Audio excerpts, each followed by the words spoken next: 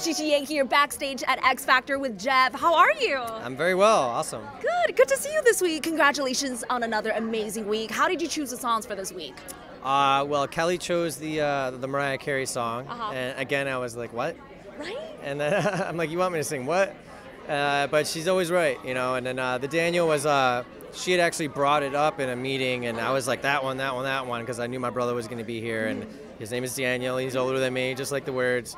It's like I wrote that song for him, but I didn't write it. Yeah, I love it. Perfect fit, right? You're like, I gotta be able to do that for the second one. Yeah, so when Kelly mentioned Mariah Carey, were you kind of nervous? Because it's always a little challenging for a male singer to do like a male rendition of a female song, right? And a diva like Mariah. Yeah, well, I knew that it was a diva theme or diva challenge, that it was going to be something like that. You know, I'm just glad it wasn't like Whitney or something crazy. You know what I mean? Yeah. Well, be careful what you wish for. Yeah, right. No, it's, you know, I just tried to approach it afterwards and she was very helpful. Like, she wanted me to be me. You know, she's like, don't try to be Mariah Carey or anything like that. That's just not going to work. And I'm like, you're right. So you're like, I don't know if I can go that high. Yeah, no, not anymore. Yeah. Maybe like 10 years ago. But I just try to approach it, you know, from as a genuine place, and you know, just try to give it my own spin, and I think that I accomplished that.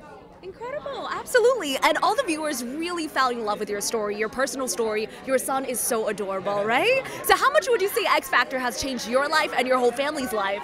Right now I'm living at a hotel, so that's changed. Not too shabby. But I mean, after this is all over, that's when I think those things will come to bear.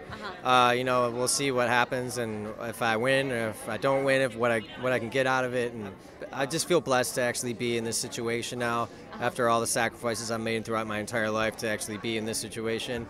And I'm glad that it happened now and that I wasn't successful before, because, you know, it's made me who I am now. My priorities have changed, and you know, I think I could handle the business afterwards. Yeah. Is your son old enough to like know what's going on yet? Kind of. He knows. Is he like, that's Daddy on TV? He knows we're on TV. He knows when he's on TV. He gets all excited, but I don't think he really knows the ramifications of everything that involves. So, Okay, cool. He will someday. I've actually got a couple of questions. Silly ones, some silly, some serious from Twitter. Okay. All right, pick one, and it's your job to answer it. All right. Most embarrassing moment growing up. The most embarrassing moment was actually a few years ago. So it wasn't when I was growing up. I was already grown.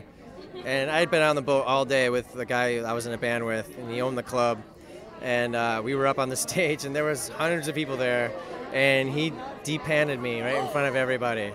Really? Yeah, right in front of everybody. Wow. So yeah. Well, I hope you had something on underneath. You didn't go totally commando, right? I did not have anything on underneath. So it was quite the show. Oh my God, incredible. Jeff Gutt, everyone. Make sure you vote for him. Thank you so much for watching. Keep it locked here on Pop Stop TV. Vote.